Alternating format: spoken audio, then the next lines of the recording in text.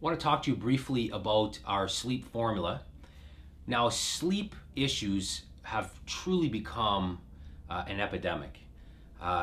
Sleeping in our society is pretty much non-existent for most people. And when we talk about sleep issues, there are really they fall under two general categories.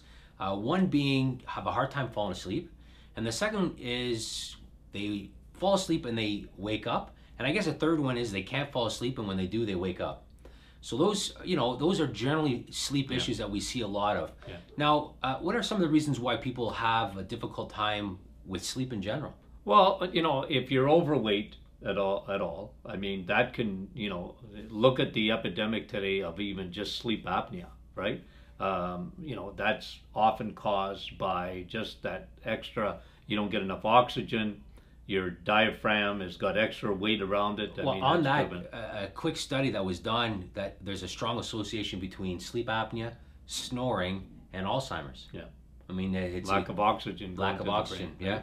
The other thing too is a lack of B12. Yeah. B12 is a very important vitamin, not only for your energy during the day and your metabolism, but actually calming you down slow and giving you extra oxygen to the brain. So yeah, I mean, these things I see in women, hormones, hormonal big yeah. thing. I mean, women that used to sleep very well, they don't sleep well anymore.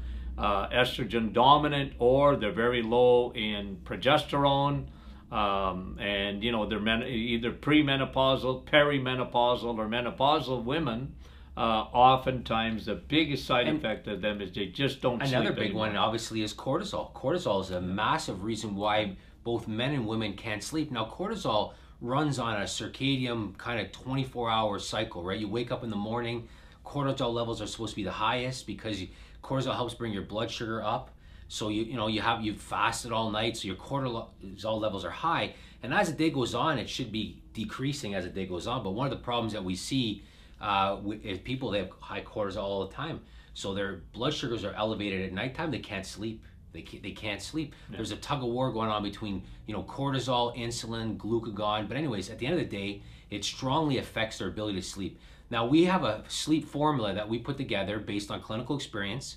We formulate it with the stuff that we like, that not only helps the brain stop racing. That's a big issue that people have too. Their mind just continues to race all night.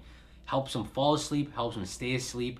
The feedback we get is tremendous. People sleeping through the night, feeling refreshed, non-addictive, no side effects, not dopey. You don't get up in the morning and you're doped out. I mean, that's a big thing. Yeah, it's built around amino acids. You know how many people are living on sleeping? They cannot go to sleep without a sleeping pill. And that is not without consequence, because a lot of studies show, again, Alzheimer's is a big thing. There's a lot of consequences to, they were never meant to be something to take long-term, a lot of cancer side effects to these things. So yeah, I mean, you definitely want to correct the issue that's causing sleep problems. And then, like I said, our sleep formula is, formulated by us for this specific reason.